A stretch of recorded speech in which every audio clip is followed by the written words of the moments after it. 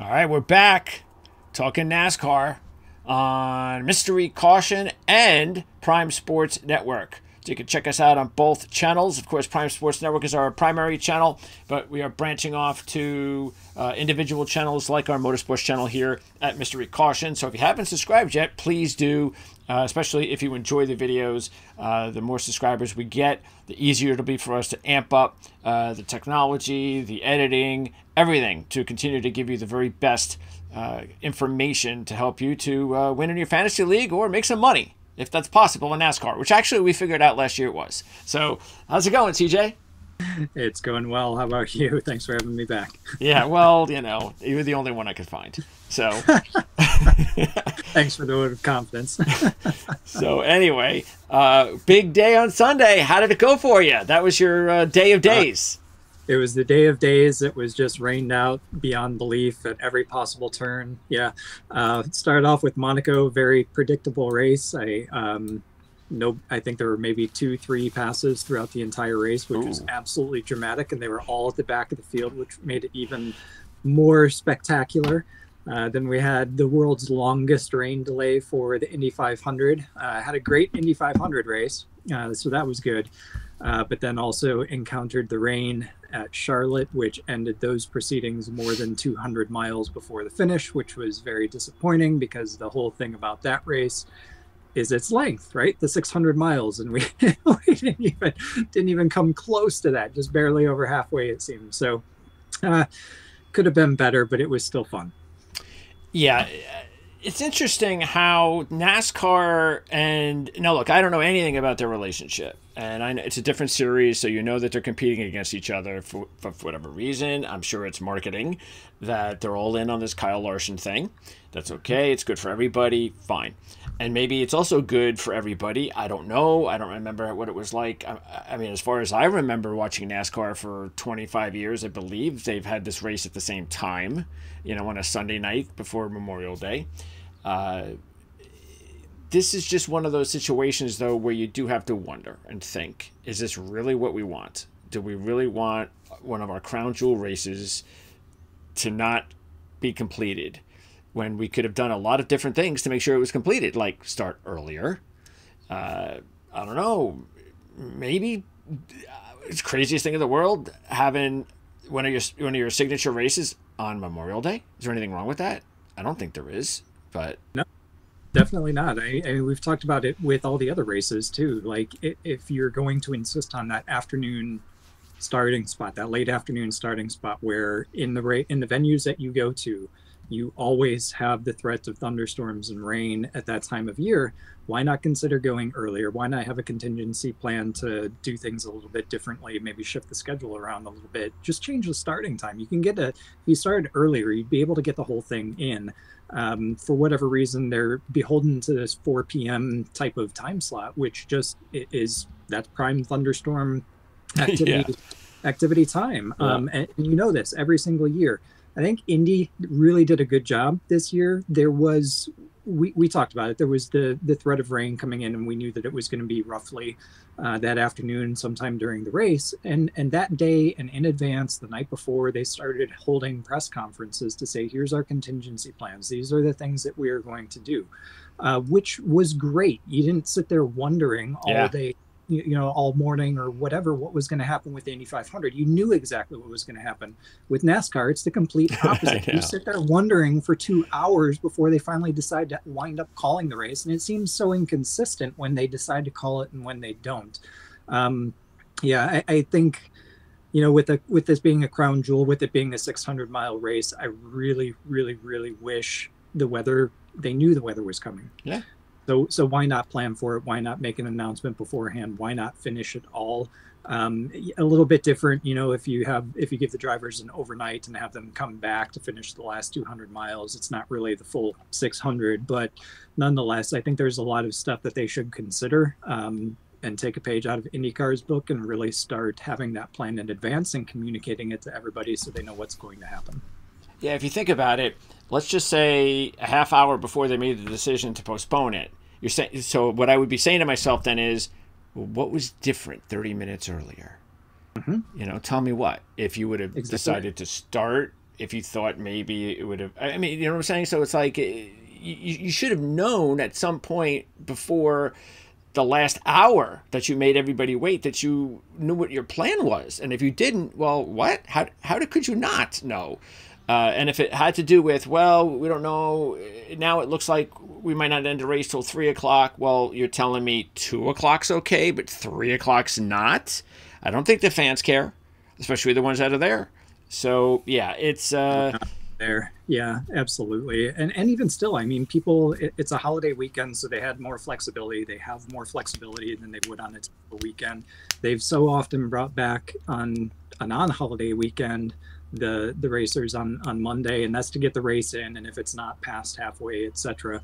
But yeah, I think for all parties involved, it would be best to try to make some kind of adjustment, whether it's starting earlier or whatever.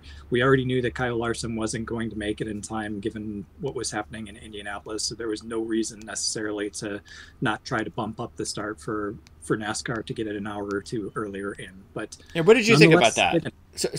And by the way, I don't remember the last time NASCAR did bump their race up an hour or two to start. I mean, that's just something we've talked about for years, which is just mind-boggling why they won't do that.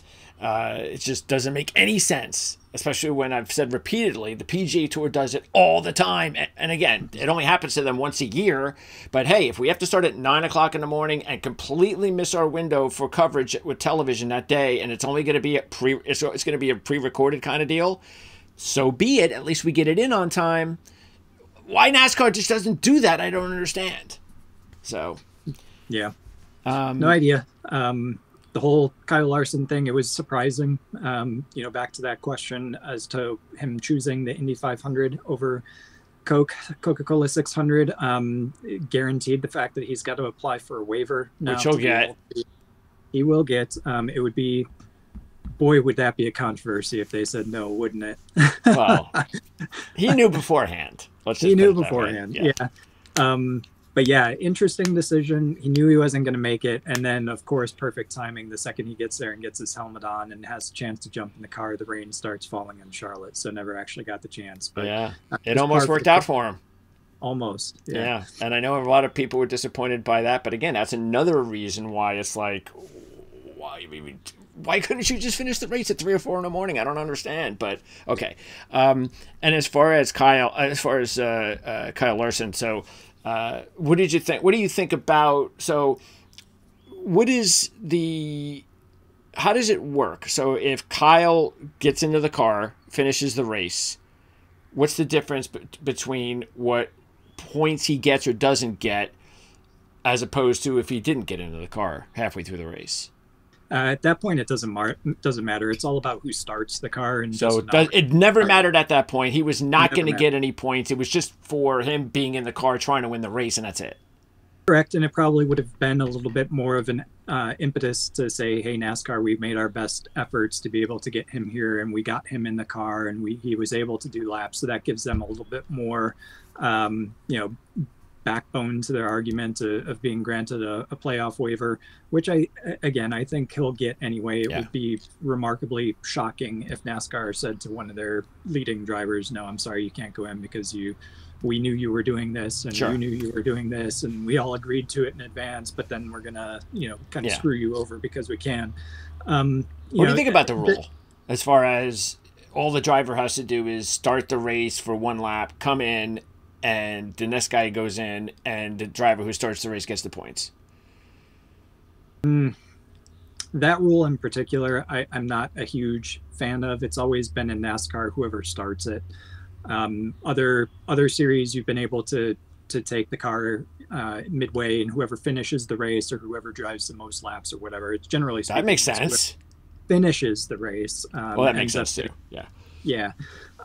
So it's a NASCAR quirk. I don't know. I don't really have an opinion. It happens so rarely and so infrequently. I still think that it's okay the way it is. You don't need to change it. I would be shocked, absolutely shocked, if they did not give Larson a waiver. He's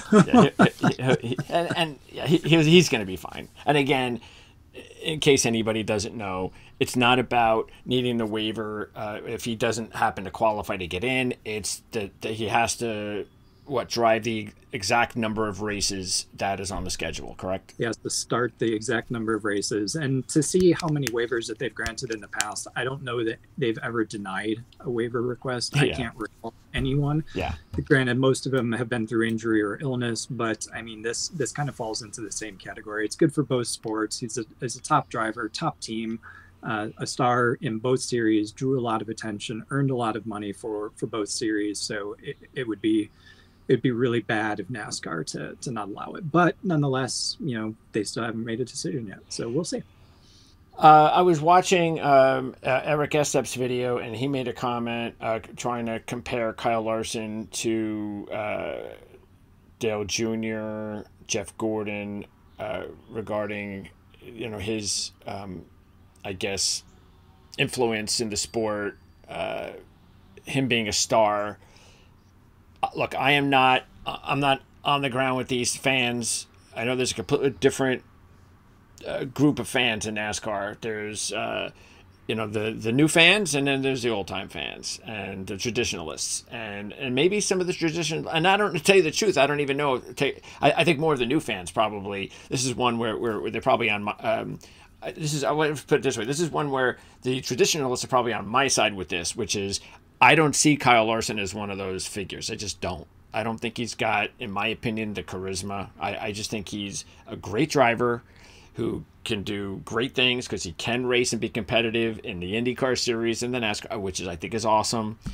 But I'm sorry, I just don't put him in that level. I just don't think he has that type of okay, I'm going to now transcend the sport, which I think was actually the word Eric used. I'm now going to transcend the sport. I'm going to go on TV shows and do things, and people will recognize me, and I'm going to be that Dale Jr., Jeff Gordon type. I don't see it. Yeah, completely agree. I mean, how many songs can you point to where Jeff Gordon or Dale Earnhardt Jr. are named in songs in pop culture versus outside of the racing world? How many are Kyle Larson in? Absolutely nothing. How many TV shows have Earnhardt and Gordon and others done cameos in, and Larson has not? Yeah, he's a great driver, and he'll go and he'll race anything, wherever throughout the week, and he'll do extremely well, regardless of the series. And it's great to see all of that. But he's not going on the morning shows. He's not going on sitcoms doing cameos. He's not showing up in music videos and doing all that stuff. And that's because he's focused in on the racing. And that's fine. That's what he loves. That's what he does. That's where he gets his bread and butter, and he loves it. But also, to the point, look at just within racing, how many times has he been voted NASCAR's most popular driver? Zero. Good point. Yeah. There are others that are successful, champions as well, maybe not champions that get voted ahead of him as well. So I think the proof is right there, even with those fans. Yeah, he's great, and he's a star of the sport. But to that point, I agree with you. I wouldn't put him up there with Jeff Gordon, Dale Earnhardt Jr., or some of the others either. He's got to start making that. In order to get there, he's got to start transcending the sport and bring outside of racing. And you either have it, in my opinion, or you don't, and that's okay. Not everybody just has that special thing that gives them the ability to transcend the sport or to transcend their industry. So, all right, enjoy Illinois 300. So we go to this week. Oh, and by the way, as far as the end of the Indy 500, we should talk just a second about that, because I don't know if you recall, but Pato O'Ward was one of my picks, so I was really as well. Yep.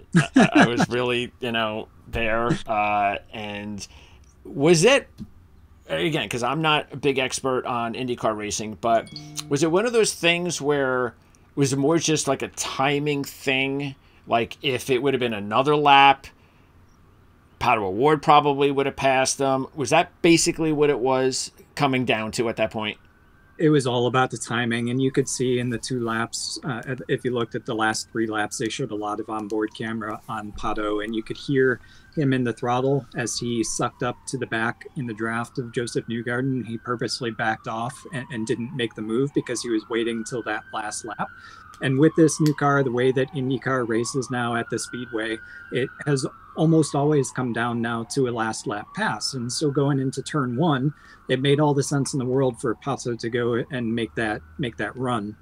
Unfortunately for him, I think that compromised probably his exit out of turn two, and he just didn't have the momentum, whereas Newgarden was expecting it and had planned for it and got the run. And boy, was that a whale of a pass that Newgarden put in on him on turn three. That is not an easy move on the outside. It's two great drivers. You know, we've seen great drivers try to take that move in the past and almost always have crashed. At least that could have been a big wreck. It could have been a very big wreck. Yeah. They were both very clean, no contact, no squeezing, no dirty driving whatsoever. If that's NASCAR, that's a wreck, because those guys are going to go. And again, that's because they have the equipment too. It's totally different. Very true. So all the credit to Newgarden in the world. He knew it was coming and set himself up to be able to counter for it. I think if Pato probably had, I think Pato was doing everything that he thought was right as well. I think if he probably had been closer to the front of the field at the finish of prior Indy 500s, he might have timed it slightly differently. That would have given him a different edge. But this is really the first time that Pato's had the car to be able to keep him in the mix all the way through to the end. He's either crashed out or not been there in the end.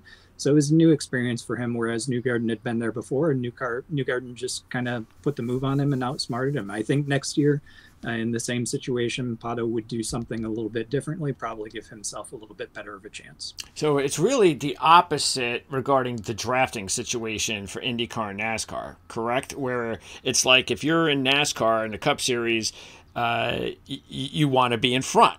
But it seems like in the IndyCar Series, it's more an advantage for you to be in the back. You definitely want to be in second place, and you want to be having the advantage of pulling that draft on that last lap. You do not want to be the one that's having to defend on the last lap. It used to be different, but with this car and with this package, the way that it's been the past 3 to 5 years or so, you definitely don't want to be in the leader. Is probably the worst place to be in the last 2 laps. All right. And by the way, because of the timing of the race, what I was doing was with my wagers, I was like, all right, well, you know what?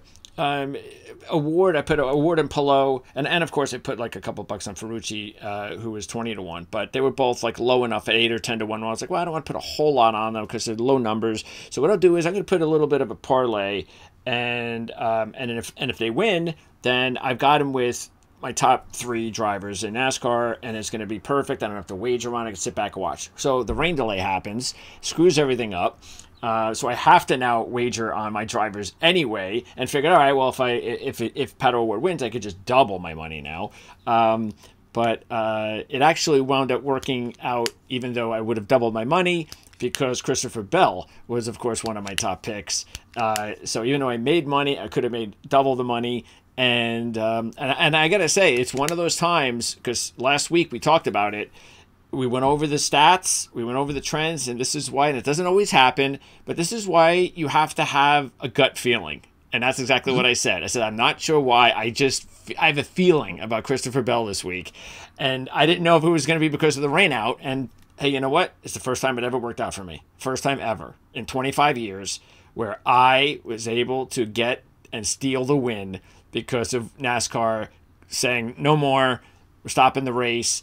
And it felt good, even though I didn't want to see it end that way. But I thought at least the right driver won, too, because he was at that point of the race the best driver. Now, you could say what you want about Brett Keselowski, and maybe he would have been really good in the second half of the race. We have no idea. But Bell was still the best driver in the first half of the race. Yeah, completely agree. He ended up leading the most laps of those that were run. My only holdback, no qualms about choosing him. My only holdback for not choosing him above some of the others that we talked about was just his momentum coming into the race and his Sure. consistency. Therefore, we knew he had speed. We knew he could be competitive. The question would be just whether or not he could do it over the full distance, and we just didn't get to the full distance, like you said. And he was the best driver up until that point, without question. I think it was 90 laps led out of whatever they ended up running, which was 20 some more probably than the next highest person. So yeah, he was on form. It would have been nice to have seen what would have happened when in the dark and as the rest of that race rode on. But nonetheless, it happens, and sometimes it happens in your favor. Sometimes it doesn't. For most of you and I, it tends not to go. It tends, yeah. 90% of the time it doesn't. So it was nice for it to finally work out. No question about that. And here's the other thing before we start breaking down this race this week is that maybe part of the reason I felt that way was last year Ryan Blaney won the race, and it was my pick to win the championship. Christopher Bell's my pick to win the championship this year, as you know, and now he won the Coke 600. So that makes me feel kind of good that maybe there is some karma there for Christopher Bell this year, because he's already won twice this year. And again, we talked about it last week. It's been a quiet season for him, and he's already got a win, and now he's got 2 wins. So it's a very quiet 2-win season for Christopher Bell. Yeah, and it's all about, we've talked about it so many times, it's all about peaking at the right time. You've got to get your win early in the season to be able to guarantee yourself a playoff spot. You can virtually then take a vacation, just work on making sure that you've got your best package and everything going for you when you get to the playoffs. The only problem with that is that NASCAR is such a momentum sport that it's so hard to get it back once you've lost it. Yeah. So you don't want to slip too far. And Bell, they keep continuing to return to victory lane. That's going to help him out in the long run. I see this team as well, with the way that they've performed, certainly last weekend, being able to really peak when it gets to the playoff time. So I think they're going to be in a very good position once we get to the championship race. Okay, now here we haven't looked at the futures lately, so here they are. Let's take a look at some. Because I haven't looked at him myself in a few weeks, so let me see. So Christopher Bell is now 8-1, which is still a good number. So especially since he's got 2 wins, but you can look at it that if you still think he's going to race like this for the next, say, 6 weeks, which he could, and doesn't get some really consistent runs going, then that 8-1 probably goes up a little bit more, because maybe he's not getting enough respect with the 2 wins. So you can look at it that way. That maybe wait a little bit for Christopher Bell. Maybe I'll get back to 10 or 12-1. Look, Martin Truex Jr. is 11-1.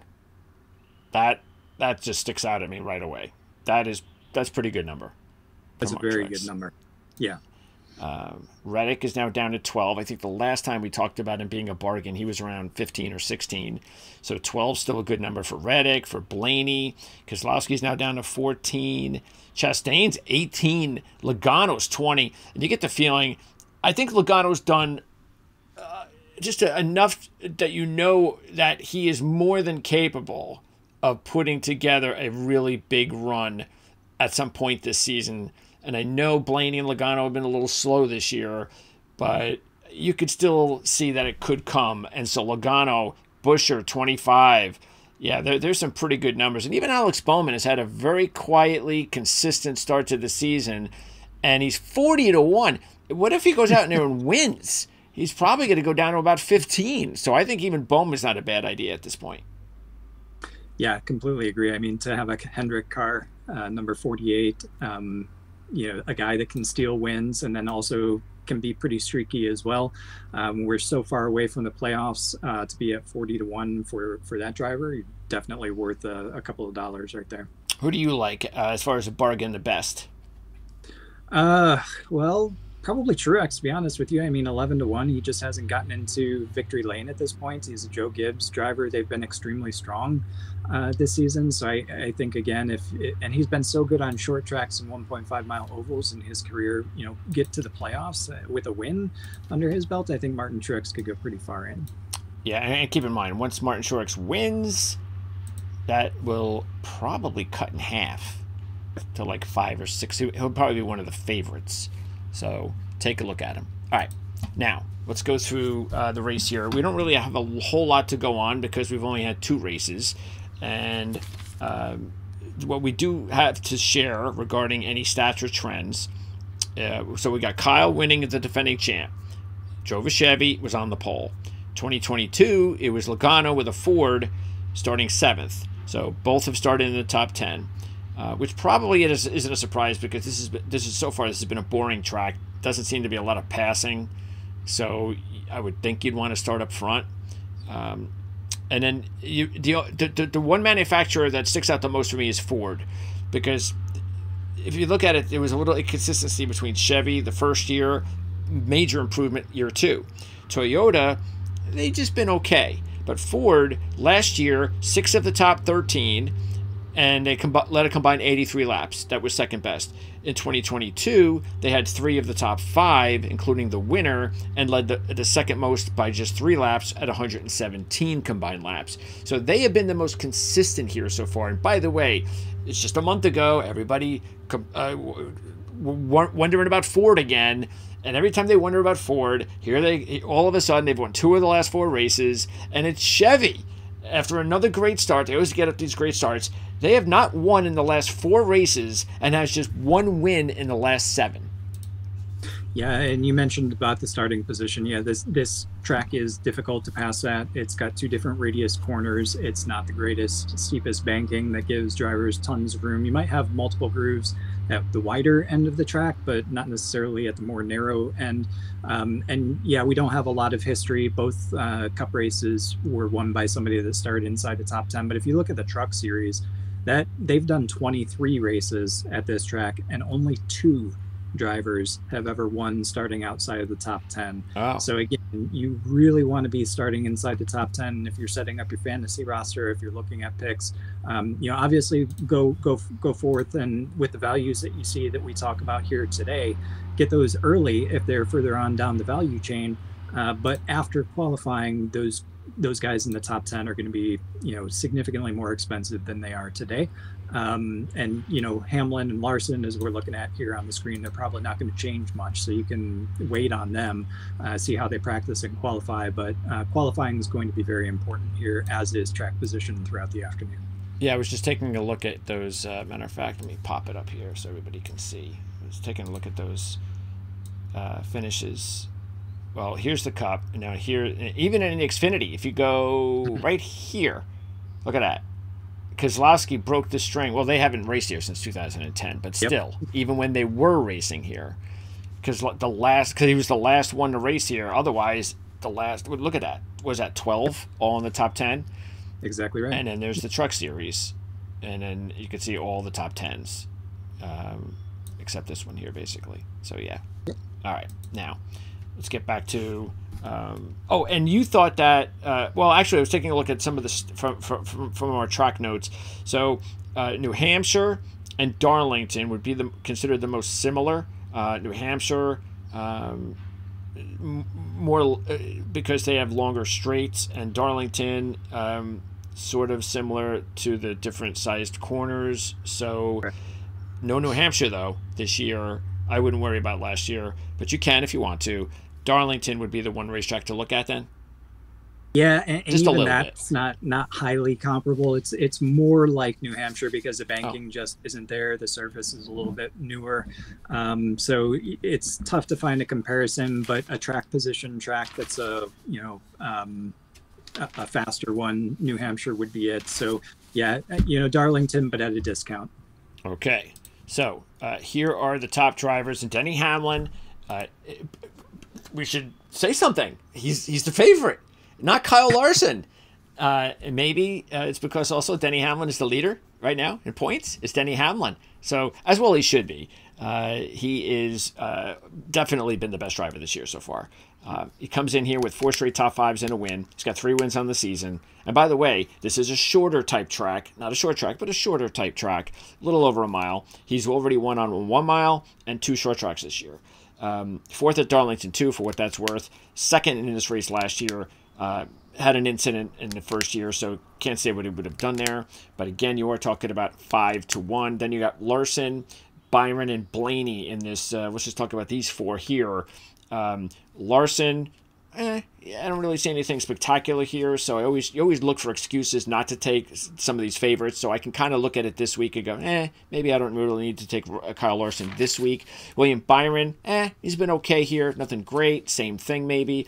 Blaney, the main reason, sort of like we were talking about Christopher Bell last week, that's the only reason to not go with Ryan Blaney, because he's just in a little bit of a rut now, as he often gets, and a lot of drivers do. But he's been really good here in both runs, so keep that in mind. Yeah, I think Denny Hamlin definitely deserves to be the favorite. I think he would have done significantly better in 2022. If you remember, that was one of the incidents that year of him with Ross Chastain. He kind of threw that race away, trying to ruin Chastain's race. Okay. So discount his 34th place finish. That said, he hasn't led any laps here, though he was the runner-up at the race last year, though obviously a worthy favorite here coming into this weekend. As far as Kyle Larson goes, if he qualified better, I think he'd probably be, a better selection. You can definitely wait to see how he qualifies this weekend. His two starts were 15th and 22nd. His best finish was 4th. Again, if he qualifies inside the top 10, why wouldn't he, be a contender for the win? I think he absolutely would be. Just qualifying the first two races here haven't been his strong suit. So at those odds, you can wait. They're not going to come down, a whole heck of a lot if he qualifies inside the top 10. They will come down a little, but not a ton. So you can wait to see how he qualifies. Then out of the two, William Byron and Ryan Blaney. Again, Byron, nothing huge. He did lead 30 laps in the race last year, finished inside the top 10. He's kind of faded a little bit in recent weeks, so that's probably my bigger concern in going with Byron. Okay. Like you said with Blaney, he is in a bit of a slump, but this has been a Ford track. So if there's a place where Blaney can turn a slump around, I don't see why it couldn't come this weekend. So obviously wait to see where he qualifies. At a plus 850 or whatever. Not going to get too much lower, maybe a 6 or 5 if he qualifies on the front row or something like that. So you have a little bit of room to wait. But out of this bunch, certainly Hamlin would be the favorite. Probably my second guess would be, or my second pick, and this would be more of a gut feel versus anything concrete, would be Blaney. Well, yeah, and because we don't know when he's going to get out of it. But yeah, why not it be this week, especially if he does qualify, because that's also been what has been the problem the last few weeks. You can see it after qualifying and practice. So if he qualifies and practices well, that might be your first sign that maybe this is the week to take him. So, agreed. Okay, Truex is also 8-1, and let's go with these four: Truex, Bell, Reddick, and Gibbs. And Truex also 8-1, Bell winning back-to-back, unlikely. Reddick 12, Gibbs 12. So Truex, he's the one that really sticks out for me. I like the fact that we're getting 8-1 odds. We know he's overdue for a win. He was much faster last week in practice and qualifying, which is just what we said with Blaney. That was a good sign. Who knows what happens if they got the extra 200 miles on Sunday. And he's 5th and 6th here, so those are two good finishes. Also, I was just doing a little bit, and again, I said, not have to take too much into it because it was last year, but still, I did look at last year's New Hampshire race, and that was won by Martin Truex Jr. Yeah, Truex, I would say he's one that you probably go with now. He's likely going to qualify well. He started 13th and 5th in the two races here. The race that he started 13th, actually, in 2022, he led 42 laps, and he finished 5th and 6th in both of those races. So two top 10s back-to-back. Knows this track, like you said, very successful at New Hampshire. He's been good at the 1 mile tracks in general. And Joe Gibbs Racing, Truex just needs a little bit of luck on his side, and he's going to make it to victory lane. He could easily challenge teammate Denny Hamlin. So I think certainly Truex is the better value here. Christopher Bell, like you said, 9th and 11th in his two finishes or two starts here, going back-to-back weeks, especially considering his inconsistency and his ups and downs. More recently, I wouldn't expect him to go back-to-back with wins, so he's probably somebody that I would discount, and I would end up going with Truex in this instance. Yeah, Reddick, now the odds are better now at 12-1. We understand why they're better, but that does intrigue me about Reddick because he was in that wreck last year, so I don't know. And look, he doesn't have any good results here so far, but he did lead 174 laps at Darlington, and he was 6th at New Hampshire last year, if you want to take that into consideration. But Obviously, I wouldn't even think of him at 8-1, but at 12-1 now, I'm a little bit curious with Reddick. Yeah, for me, he'd have to be one where you think that this week he's gonna do something special, and you'd have to take him now because he tends to qualify well. He's qualified inside the top 10 both times here. He just hasn't finished inside the top 10. He crashed out last year, finished 35th. The year before that, he started 4th and finished 16th. So it's about finishing the race. And so far this season, finishing the race in a strong position has kind of been his weak point. So unless you think that, something unique out of him this weekend is just going to turn that kind of trend, that trajectory around, you got to take him now. Definitely don't wait. But he's not one that would rise to the top of my list just based on the fact that 2 races here, he's failed to finish in the top 10 both times, despite starting inside the top 10. Yeah, great point. Absolutely. So if you're going to take him, without question, take him now. Next group, we've got some Fords. Keselowski, Logano. We also have Kyle Busch, Elliott. So Keselowski, though, look, I know the results weren't good here last year, and really, if you take a look at it, Buescher, both of them really haven't done anything here. So that's one thing, and the odds are now down to 12-1 instead of 18-1, which is okay. All of that saying, he's a Ford.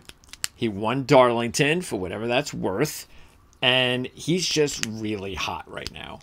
And because of that, I think he has to be a take this week at 12-1.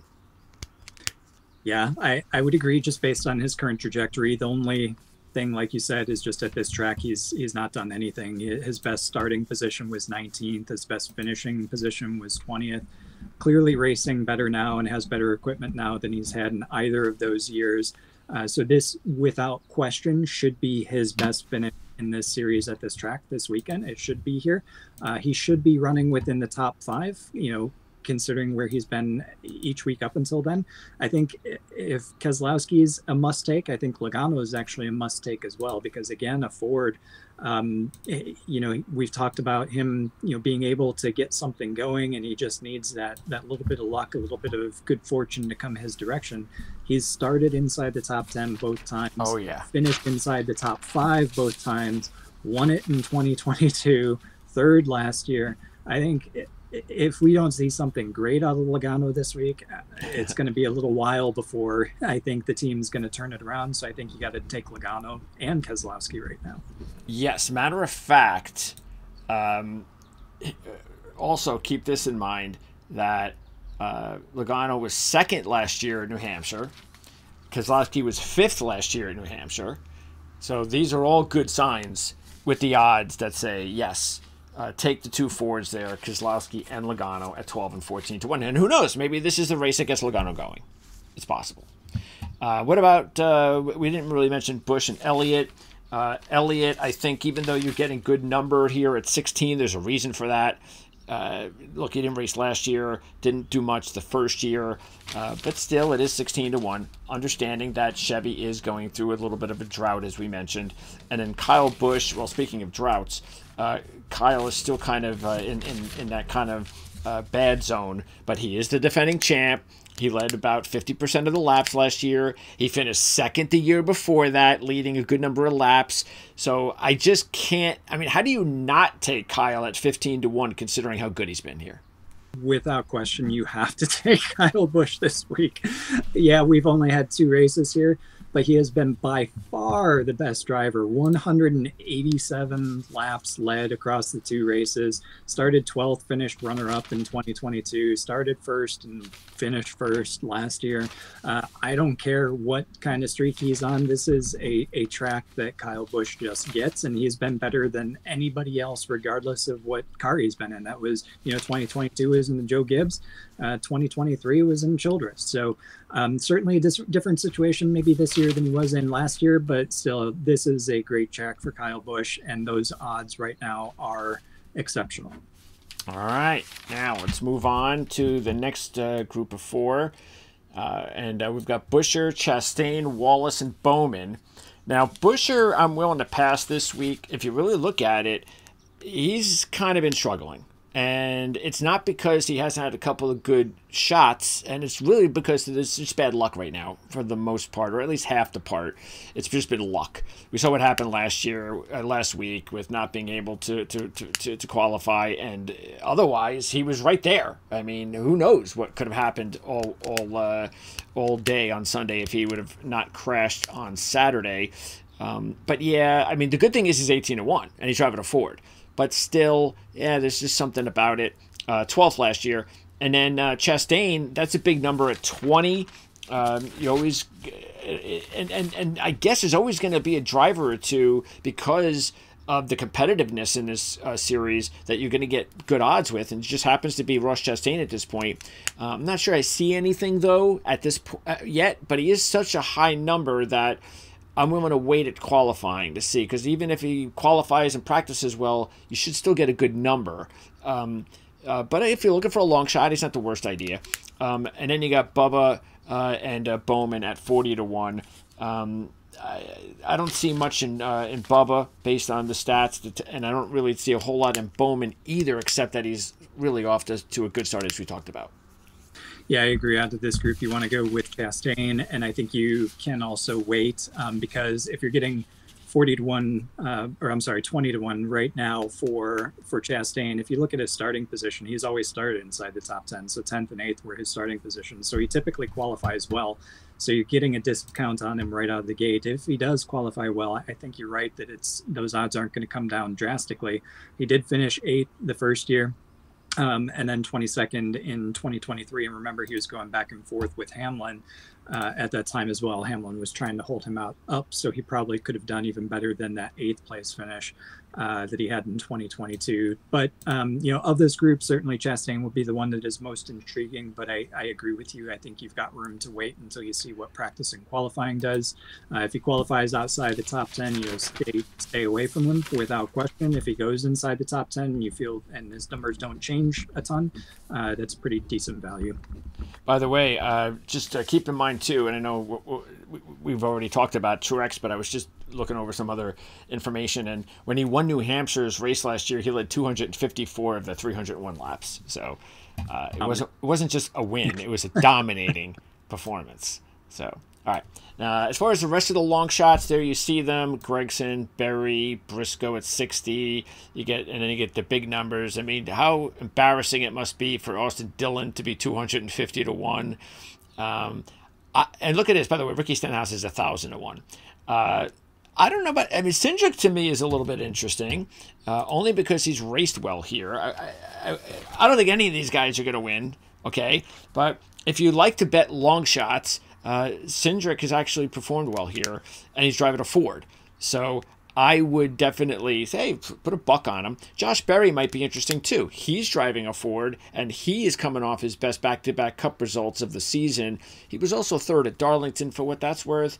So as far as the long shots, I would probably go Berry, Cindric, maybe Briscoe, because he's also driving a Ford. I'd keep an eye on him, and he's had a much better year so far this year, as we know. And Noah Gregson's also driving a Ford at 60-1, and we also have seen him do pretty decent things so far this season. So those would be some of the ones that I would look at if, and I don't know, maybe even McDowell, because he's driving a Ford, and he's 250-1, and he's been doing a really good job of qualifying every week. McDowell's actually stepped up his game from earlier in the season, so he's started to find some traction, started moving things in the right direction. He's not going to be with that team next year, so his turnaround in form kind of coincided with that announcement that he'd be leaving at the end of the year, so that's kind of interesting. But yeah, Austin Cindric, if you're putting together a fantasy roster and you're looking down at the lower end of the price scale, trying to fill out those bottom end slots, I think Austin Cindric is definitely one that you've got to consider. 11th and 13th in his 2 finishes here, and he started inside the top 10 both of those times. Again, I probably wouldn't wager on him unless I really like going for long shots. I don't necessarily think that he's going to win. But then also, like you said, any of the Stewart-Haas cars I think could be good. Barry, Gregson crashed out last week, unfortunately, after colliding with Stenhouse. And then also Briscoe's been racing pretty well. It's going to be interesting to see how any of those drivers do with Stewart-Haas's announcement that they're closing up shop at the end of this year. So maybe that coincides and goes along the McDowell path, where McDowell said he was leaving the team and then found a turnaround in form. Maybe Stewart-Haas Racing now announcing that they're not going to be back next year. Maybe that starts to turn up the wick a little bit and they start really pushing a little bit extra, trying to get that success. So it'll be interesting to see. I think out of that bunch, I probably wouldn't go with Cindric. I definitely would take Cindric from a fantasy standpoint, but I'd probably look more at Gregson, maybe even more so Briscoe, just because I think both of those drivers have been racing pretty well and getting some pretty decent finishes and moving forward. And then obviously Josh Berry coming off a pretty good string of results would be a good one as well. Those would be my long shot.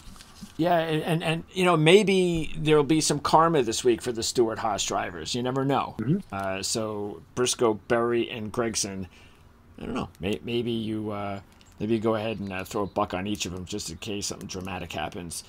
But yeah, that's just a crazy story. We'll see what the overall fallout is, but it's going to take a while.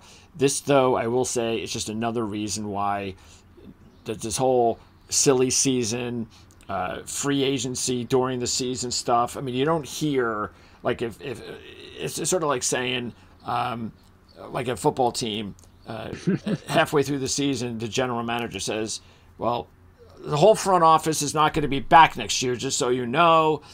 Coaches ain't going to be back. I don't even know if the players are going to be here. So go ahead, go have fun the rest of the season. I mean, it's just silly. That's why it's silly season. But maybe you shouldn't call it silly season. Maybe they call it ridiculous season, because they should just get away with it. I know it's not going to happen anytime soon, but maybe by time your kids. How many kids you have? Just one. Just one. Maybe to have by time your kid's older, he'll be lucky enough to go, really? They did that stuff? That sounds weird. Yeah, it was weird. It was kind of dumb, wasn't it? But Can you imagine baseball or football, any of the teams in Major League or NFL, halfway through the season, just saying, oh, yeah, we're gonna go out of business at the end of the season. It's our last one. Yeah. What? I know, right? Not sure about I'm not sure where you're gonna live, what your paycheck's gonna look like. Yeah. We'll try to help you find a job, but right now nothing's guaranteed. So you said, go out and have fun for the rest of the year. It's crazy. It just is. And that's NASCAR. Okay, so let's go ahead and get into picks. So I'm looking at Truex, Keselowski, and Kyle Busch. I don't think we're going to have too much of a different take here. No, we're not going to have any kind of different. Truex and Kyle Busch are my two biggest picks for sure. If you want a true long shot, maybe I'll go with Briscoe for the karma for Stewart-Haas. Okay. And by the way, looking at Logano and Kyle Busch, they're kind of almost long shots in a way. I mean, they're not when you compare them to the 60-to-1s of the world and even the 40-to-1s, but they're kind of little I mean, they're definitely big enough where you have to take them, as we said, and have to be considered really the top sleepers, if you want to put it that way. So, absolutely. Briscoe, we'll put him in there. Okay, excellent. All right, so next week we have Sonoma, correct? That is correct. Heading out to wine country to do some turning right and left. Should be exciting. The whole track was repaved, so we'll see what that does for the racing there this year. Always a good track to visit. And Iowa? Going to Iowa after that on June 16th. That'll be a night race, of course, on a Sunday night. Never a Saturday night anymore. Always a Sunday night before everybody's got to get back up and go to work, and probably storms in Iowa in the summer evening as well. That's great. And what we'll talk more about what Iowa's about maybe next week. So almost a 1.5 mile oval. Yeah. Let's just hope it's better than Illinois, and let's hope the third year is the charm for this race on Sunday. And what, Gateway, is that what they're slang for this track? So they don't have to say Worldwide Technology Raceway, they just say Gateway? The full name is Worldwide Technology Raceway at Gateway, but most people just refer to it as Gateway. Okay. It's yeah, it's an interesting one that they brought back a couple of years ago. I'm not entirely sure why. Maybe this year it'll produce something better than we've expected, but it just tends not to be one of my favorite tracks. Yeah, it better be one of those situations where if it doesn't work again this year, it's time to think of something else. So I would agree. I think at this time in the sport, they have more than enough options now. They can go, but we'll go to 2 races here. We'll try something new. You don't have to stay at a track that's not working. So, Correct. All right. So we'll have the link to your fantasy report from rotowire.com. So look out for that when I post the qualifying and practice report on Saturday. Hopefully, it's an early qualifying practice run. I'm not sure. I haven't looked to see what time it was, but if it is in the morning, like most of them have been, we should have a video up by early afternoon. So check that out. Again, that'll be posted at most likely on the Mystery Caution website, YouTube channel. But check them out both, and we'll also have links on both channels whenever we have a video, so you can always kind of move back and forth. But primarily, check out Mystery Caution. That's our motorsports channel. And no F1 this week, of course. Back with F1 next week with Canada, correct?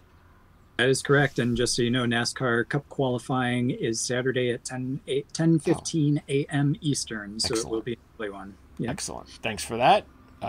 Much better. Okay. CJ, appreciate it as always. We'll talk to you again next week.